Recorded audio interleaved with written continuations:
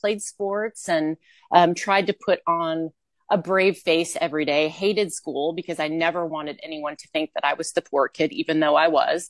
So I think that's where a lot of my, and we touched on this, I think in an earlier episode, where my sort of presentation, or not fascination, not even, I'm not even sure I have the right word for it, where maybe a preoccupation with looking a certain way, and not in a vain way, just in a, hey, I don't want people to judge me or think that I'm a poor kid because I don't have any food, or because I don't have AC. I can't show up looking, bad or stinky or whatever. So I would, really try to make the most of the clothing that I had. I kept a journal, a diary of, what I would wear so that I wouldn't do any kind of outfit repeating, which seems very simple and like, oh, that's kind of fun. And let me mix Such it. an But I amazing learned, coping method for a child right, to do when you have right, 5 shirts and you're like, how can I make this? How can I right. stretch my wardrobe? And you're still doing that to this day for people, Right. which is So amazing.